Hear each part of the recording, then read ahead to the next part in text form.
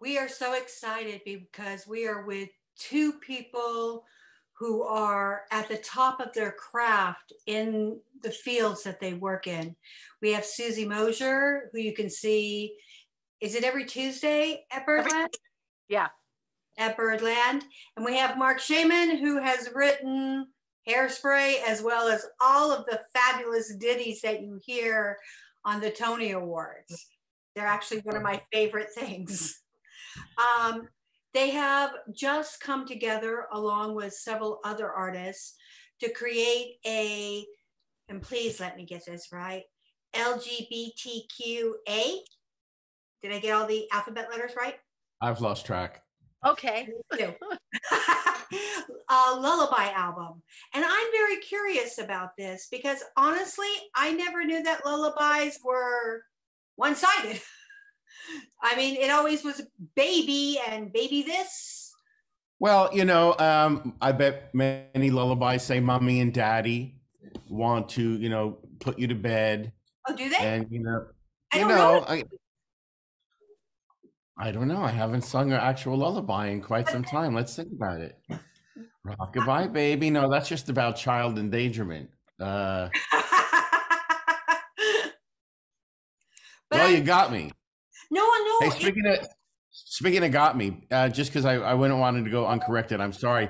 There are many great songs have been written for the Tony Awards that I had nothing to do with, so I wouldn't want to put that out there and take credit for some of the great songs that I just simply want to out there.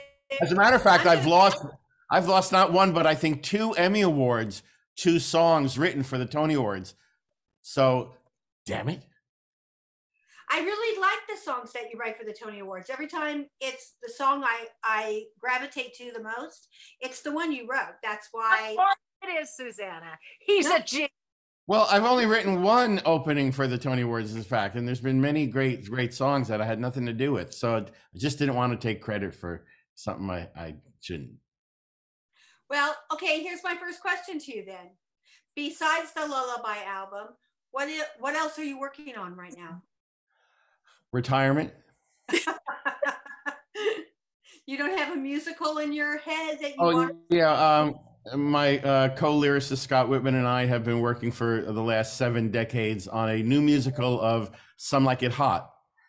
Which will be on Broadway next season if things work out as they now are supposed to. Fantastic! I was privy to a read through of it, and it's hilarious. The music, I want to say, is to date some of the best music they've written, and it's bright, it's funny, and it's also been very much updated, which is it needed to be because clearly there was a lot of issues that needed to be addressed, and I think they did a beautiful job of it. So I'm very excited to watch that progress. Some Like It Hot.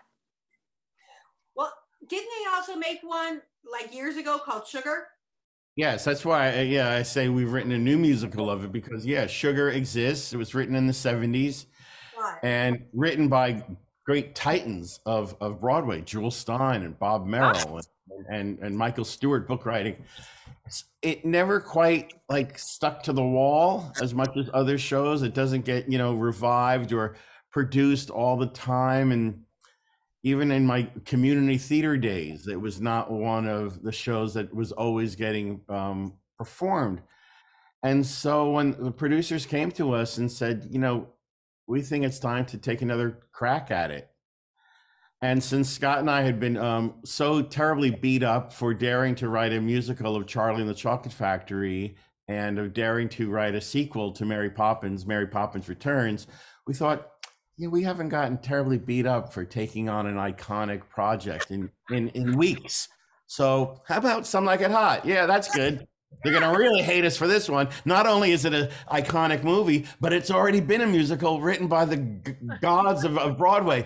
Oh, we are going to get torn to pieces. So, of course, we had to say yes. Well, I get allotted because it's really, really good. Really great, in fact. I remember hearing about this and being very excited because I think that I saw Sugar. And I remember thinking they haven't captured the movie really. So I'm looking forward to this immensely, actually. Susie, what are you working on now? Well, to get back to the topic at hand, I'm working on a 2-year-old. My wife and I had a baby, which, you know, hello, can you even imagine at our age having an infant? Well, you know, that's what I'm doing. So I'm raising a baby right now. So that's a big project for me. And I've got a few things in the pipeline, a couple of things coming up, but you know, I love doing my show and I love raising my child. So I'm happy as a clam right now. Your child is beautiful. I've seen pictures.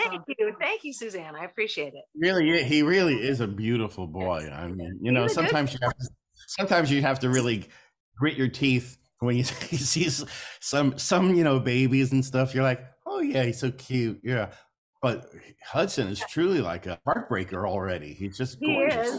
He is. And the irony, of course, is I had nothing to do with that. And, you know, I was pretty, I never wanted to have children. That was not part of it. But my wife was saying, oh, we're going to have kids. But, you know, we just celebrated our 27th anniversary. So I thought that's not happening. I've dodged that bullet. But, you know, 3 years ago, she's like, we're doing it. And I was like, okay, thinking it won't work, but it did. And she got pregnant. But now it was like such a gift, I mean, who knew that this is exactly what I needed, you know? So I'm thrilled to be raising a baby. Now my only sadness is how freaking old I am and how I'm not going to be able to see him, like, you know, go to prom or whatever the hell. You will. Will I? Yes. All right. Okay. Susie, what was your lullaby written for your child? Well, you know, it was I used ideas of it because, I mean, I'll say the way that this Mark and I started to write on this is that he was asked by the guy who was putting together this guy, right, and to participate. And he had this. He was thinking, what would?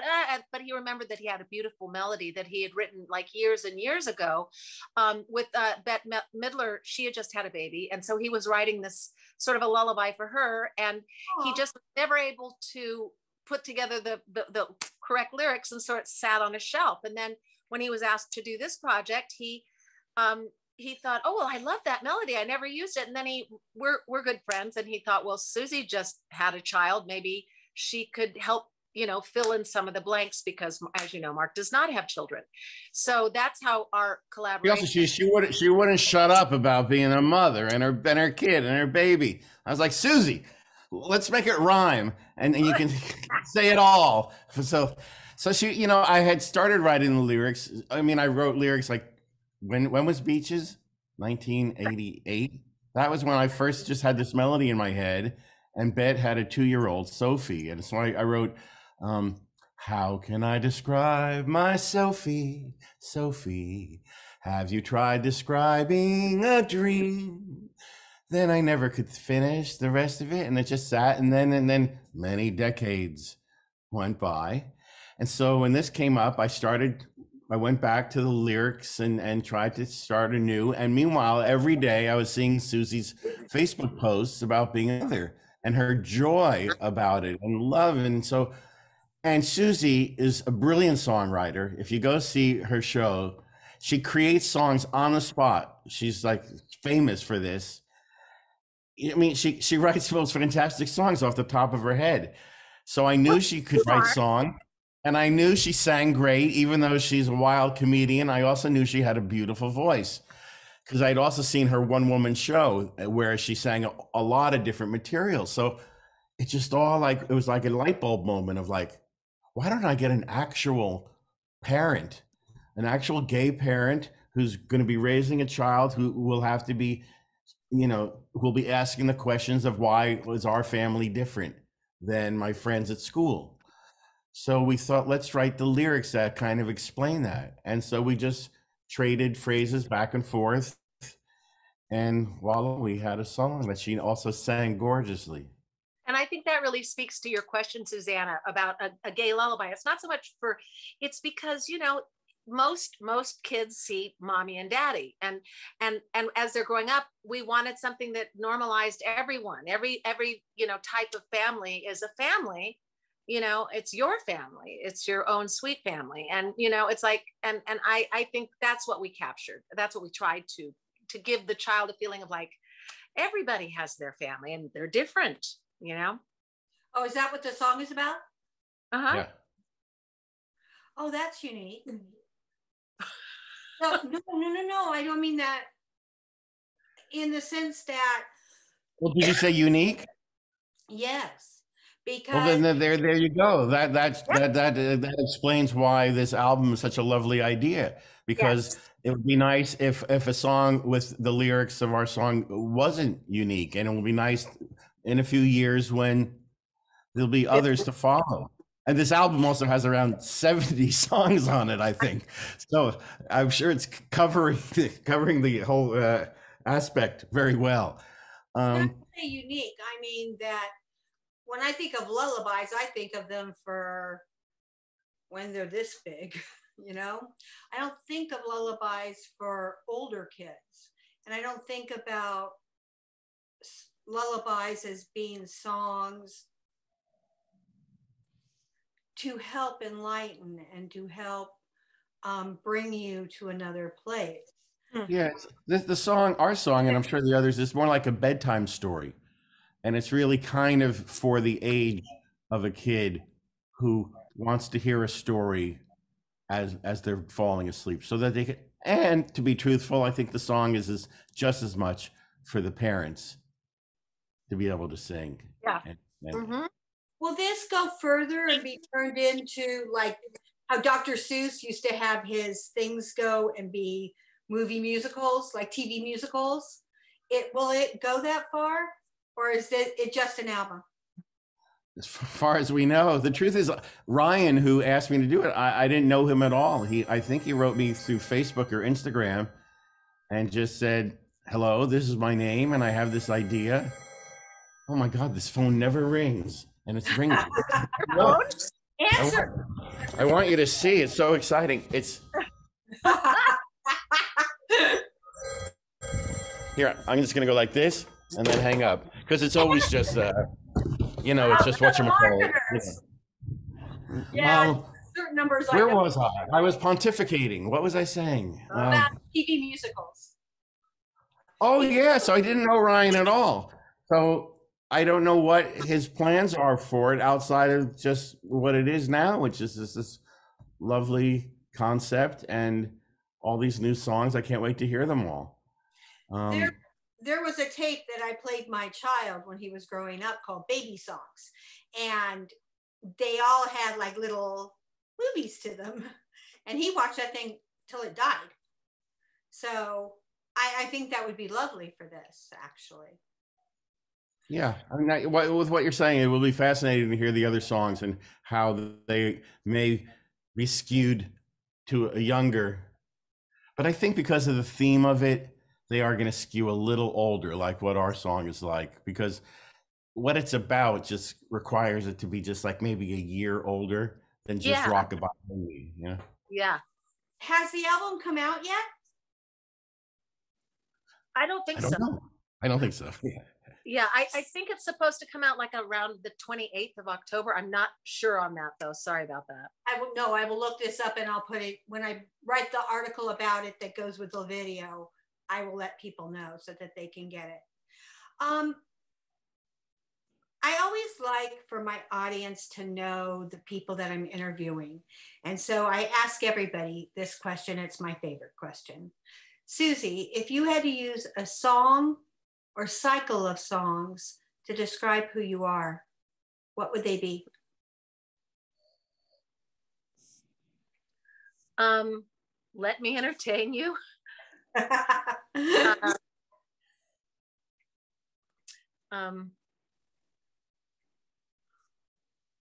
It's hard.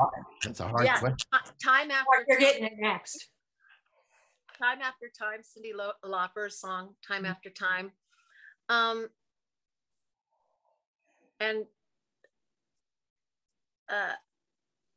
that's a toughie. but it really lets you know who people are, because they say that eyes are the windows of the soul, but I think songs are. Mark, what do you say to that question? Yeah, now I want to give me the exact wording of the question again. If you had to choose a song or a cycle of songs to describe who you are, what would they be? Yeah, well, I think maybe sadly, the songs that speak to the part of me that is not, is like Lost in the Stars. I don't know if you know that song. I do. But you know, it's this song of, are we all just, has God forgotten us? Is the planet just falling in the universe? Are we lost in the stars? So there you go. I also thought of Old Man River. That sort of also defines the way I feel about things. But also, you know, oh, I don't know. There's just so many fantastic songs. I mean, I've been so lucky that from the time I was yay high, I've just learned so many songs. There are just so many brilliant songs that I couldn't even begin. Well, I just started, but you know, I'd like to come up with some more upbeat songs for you. I will. I happen to like New York. Oh, That's a good one. Anything by Rodgers and Hart. Why do you prefer Rodgers and Hart to Rodgers and Hammerstein? Is it? It might be because when I was in junior high school, a friend, a girl who I was friendly with, had a Rodgers and Hart songbook on her piano, and I think I borrowed it and never gave it back. So I had this book right when I was really starting to like just explore, like, and with Bette Midler albums were making me think of songs that were not just songs that were on pop radio, or Barbra Streisand albums. Am I gay? You know, just song. It was exposing me to also, and so I had this Rodgers and Hart songbook that was also really kind of very wonderfully styled, the way what it looked like, and those songs just stuck with me, and still to this day. I mean, there's nothing better than like "I Wish I Were in Love Again." The lyrics to "I Wish I Were in Love Again" are just the greatest, and I just love them. And it's so amazing also how Richard Rodgers had two separate careers that were mind-blowing. Yeah. Either one of them is beyond belief that one man could write that many fantastic songs. And then the other thing is that it sounds so different. The music he wrote with Lorenz Hart's lyrics, you might not even recognize it at all. And, you know, and I could really get into the musicology of it, what the kind of chords he uses, and the little thumbnail notes, which are like what you play with your thumb in the right hand, that like, anyway, the chords, the melodies, they're just like from a different person. Something happened to him when he started working with Oscar Hammerstein. And it's just, you know, I could teach a course. Maybe that's what I should do, is go teach. Fascinating. I've never heard anyone really discuss that, because it is really, now was he first with Hart? I don't know. Yes. Was it, and what happened between them? Oh, well, it's the most fascinating story that one day, I mean, my fantasy has always been to do like an HBO series that tells the real story of all the great songwriters, because the stories, Lorenz Hart was, I think, 5 feet tall. He was basically an unattractive, very short guy, a closeted homosexual, a terrible alcoholic because of having to hide himself and the way he physically was. So he would disappear and he'd get beat up by what we would call rough trade. And they would have to find him and search for him, which is why finally their partnership dissolved before Lorenz Hart died. And then he died, sadly, like on the street. It is the most sad story of this most brilliantly talented man who just fell in the cracks of what you're allowed to have been at that time. Wow, we went off on quite a tangent. Well, I'm sorry. I'm a play based on this. Say that again? There's actually a play based on this that was at Lincoln Center with Tony Shalhoub and Santino Fontana. Really? I'm trying to think of the name of it. Yeah, it was great. Act One, maybe? Oh, Act One, that's Moss Hart. That's a whole other story. But Lorenz is in there.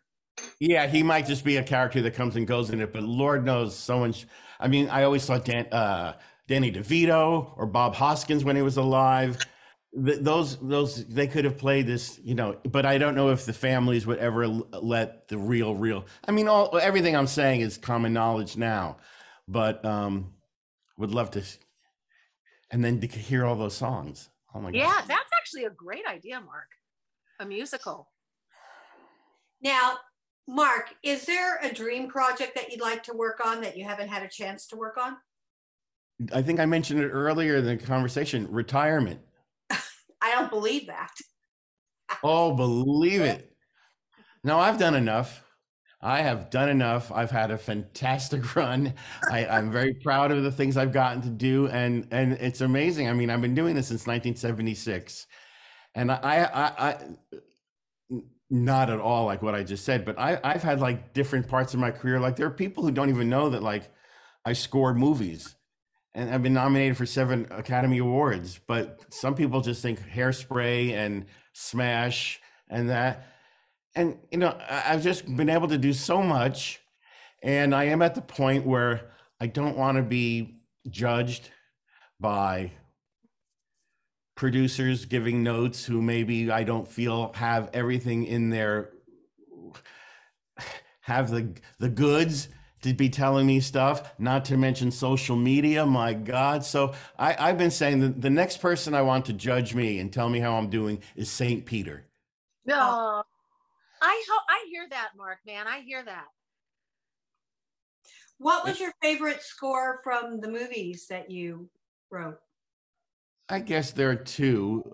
The American President is one that people, despite the egotist that may seem to be present here, I'm pretty bad at taking a compliment. I'll always say, yeah, but you know, this happened and I wish it could have been. But the American President, that score I can take a compliment on. And it was one I was nominated for that I actually really thought they might say my name. They didn't. And then recently, Mary Poppins Returns, the same exact experience where I really felt like you know, there was the songwriting and then there was the scoring, which is a whole other different thing.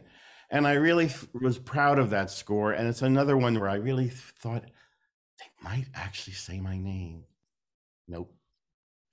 But I wrote you. I was watching that with Hudson and I was just overcome by the score. The score is so gorgeous. All the incidental music was just fantastic. It's a beautiful. I got to record, you know, with like 90-piece orchestra for 3 weeks in England, 3 weeks over the space of a year. It was an absolute fantasy. Yeah. Susie, what would you like to accomplish that you haven't accomplished? Well, you know, I would still love to originate. I mean, the fantasy, it's a total fantasy because I don't see the scenario where that would happen. But I'm sorry, someone just texted me. But I would love to originate a role on Broadway. I was lucky enough to be on Broadway in Hairspray. That's how Mark and I met. But I was doing a role that had already, I came in on the last 2 years of the show, of the glorious 6 years, 6.5 years. Was it 6.5 years, Mark, on Broadway? I think so. Yeah. So I got the last tag of it, which was, it was the best experience. It's better than I imagined. I loved being on Broadway and I loved being in Hairspray. If you're going to do one Broadway show, you want it to be Hairspray because it's the most joyful, and just the way it's set up and just the diversity in the cast. You know, you just had this full experience. I still am very good friends with, you know, I would say at least 50% of the people that I was in that show with. So yeah, so I would still love somehow to originate a role, but you know, you never know. This question is for both of you. It's the last one. What haven't I asked you that you would like people to know about you? Susie. I'll go first, Susie. I mean, it's the thing that it's part of this project. The fact that I write lyrics always seems to get forgotten, or just people don't comprehend it. They only want to think that one person writes the music and one writes the lyrics, and I understand that because that is the norm. But I co-write the lyrics, and I love writing lyrics. And Susie can tell you, I'm very anal about the craft of lyric writing and getting the rhymes just right and the right syllables on the right melodies, and I just love that. And so every time people leave me off of it and literally take the words out of my mouth, I'm gonna have it put on my tombstone. Yes.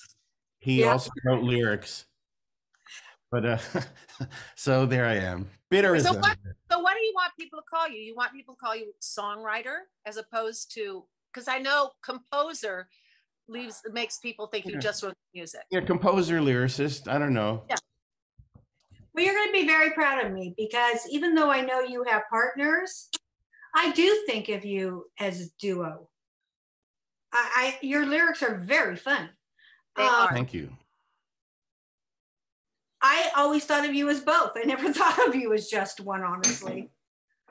Oh, I actually have a memory of once after the show at Hairspray, someone who'd been in the show for years introducing me and Scott to a family, and it said, "Oh, this is Mark and Scott. Mark writes the music and Scott writes the lyrics." And she had been in the show for years. and I guess it's just easy, and it just, you're backstage, but anyway, but even like journalists and articles and stuff, meanwhile, let me shut up, because I'm the luckiest guy on the face of the earth. Susie? You know what? The thing about Mark too is he really loves puzzles, and he really loves piecing something together. And that's what I learned from him working on this. It's like, for him, it's like, it needs to all fit together in a way, he doesn't like sort of like a half rhyme or something like that. Like he mentioned before, not here, but another time, about, pop lyrics and stuff like that. And now musical theater is going in that direction where the rhyme doesn't have to match. But you know what I think it's like? Who's that guy that you love that was one of the Mad magazine contributors, Mark? Oh yeah. Oh God, I can't believe I'm old, and now the name is escaping me, only due to I'm having a senior moment. There's so many of them. Al or more. He wrote all the sort of, he one who would write the fake lyrics to all the big shows, like that. But they were sung to the tune of was, it always said sung to the tune of, and that was my school. That was my schooling. Mad Magazine. Yeah. I can't believe I can't think of his name right now. Sing them. Huh? Sing those. I remember them. Yeah. And they were perfect. That's why I really think that informed you, man. I really do. When I write reviews of shows, if I love the lyrics, I normally incorporate the lyrics into my review. That's nice. Well, I like them. I mean, like I just saw Six, and I actually happen to like their lyrics. I think their lyrics are very funny. I think they're hard to hear, but I think they're very funny. And I knew the lyrics to 3 of the songs before I saw the show, thank God, because otherwise I don't think I would have gotten it. But I love the craft of lyric. I think that if you're going to do a musical, lyrics should play a big part of that. Yeah, and the lyrics that are out there now that don't have perfect rhymes, they are also great, and they exist. But it is bittersweet for me to watch little by little that the mountain, that stable mountain of the craft of theater lyric, and putting the rhymes are perfect, and it doesn't sound like the wrong way to pronounce a word because you're putting it on an odd syllable. Right. I just see it crumbling right now. I'm like, oh my God, look, I'm watching Along with Civilization.